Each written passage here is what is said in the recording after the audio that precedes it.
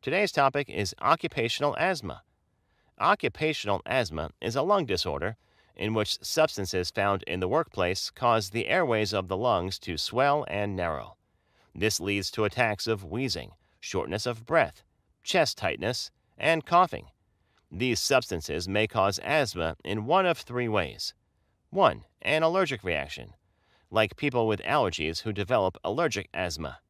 2. An irritant reaction, like a person that reacts to smoking with asthma. 3. A reaction which results in the buildup of naturally occurring chemicals such as histamines in the lungs, resulting in an asthma attack. Symptoms. Occupational asthma symptoms are similar to those caused by other types of asthma. Asthma symptoms start when your lungs become irritated or inflamed.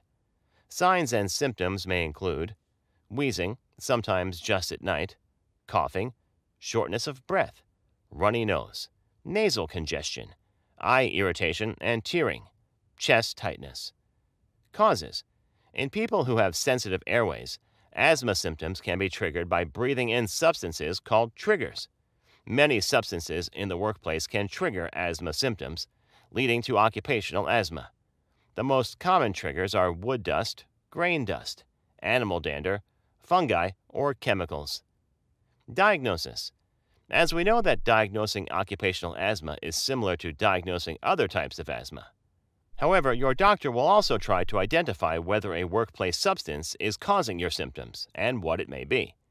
An asthma diagnosis needs to be confirmed with lung or pulmonary function tests, an allergy skin prick test. Your doctor may order blood tests, x-rays, or other tests to rule out a cause other than occupational asthma. Some testing done for lung function are spirometry, peak flow measurement. Treatment. Medications include long-term control medications, inhaled corticosteroids, reduce inflammation and have a relatively low risk of side effects. Leukotriene modifiers. These controller medications are alternatives to corticosteroids. Long-acting beta agonists, or LABAs, open the airways and reduce inflammation. For asthma, LABAs generally should only be taken in combination with an inhaled corticosteroid. Combination inhalers. These medications contain an LABA and a corticosteroid. Quick relief short-term medications. Short-acting beta agonists. These medications ease symptoms during an asthma attack. Oral and intravenous corticosteroids. These relieve airway inflammation for severe asthma. Long-term, they cause serious side effects. Prevention. If you smoke, quit. Get a flu vaccination. This can help prevent illness. Avoid non-steroidal anti-inflammatory drugs or NSAIDs and other medications that may make symptoms worse.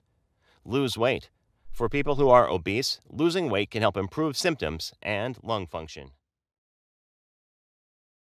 Thank you for watching our video. Please do not forget to like and share the video. Also, please subscribe to the channel to stay updated on our latest videos.